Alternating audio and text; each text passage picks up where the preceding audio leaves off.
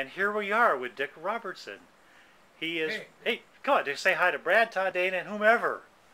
Okay. He's gonna do a dance. Who, me? Yep. Hell, I can't even walk. Stand up. I can't do a dance. Dick just turned 90 or 91? 90. 90. 90. All right, 91 next year. Yeah, right now, April 16th. April 16th. Yes, sir.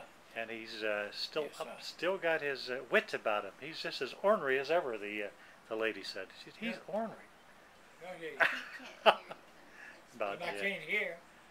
I can't see. I'm in bad shape all over. Ah, come on. I understand you still go hunting, deer hunting. I go deer hunting and turkey hunting. Now, how do you do that? Huh? How do you do I that? got a real good friend, a young guy, he's 40-something years old. Yeah. He was shot down by paratroopers in Iraq, and he lives at TUK. Wow. Met him and got him into some hunting clubs, and so he looks at me. He comes by and picks me up, takes me to the hunting club, gets me on the four-wheeler, takes me to the stand. He's built some stands with ladders on them where I can get up in them. So I get up in there and he looks right at me, everything. Oh, Which really that's makes it nice. That's absolutely Which really fantastic. makes it nice. Absolutely. That is He's, wonderful. I'd say I don't know, he might be 40 years old.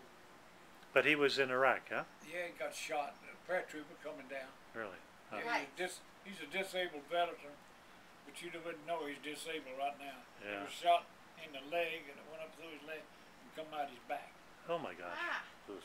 Yeah, but he's really a healthy big guy. Hmm. Something else. Hmm. Keith DeVirio. He's from Cleveland, Ohio. Okay.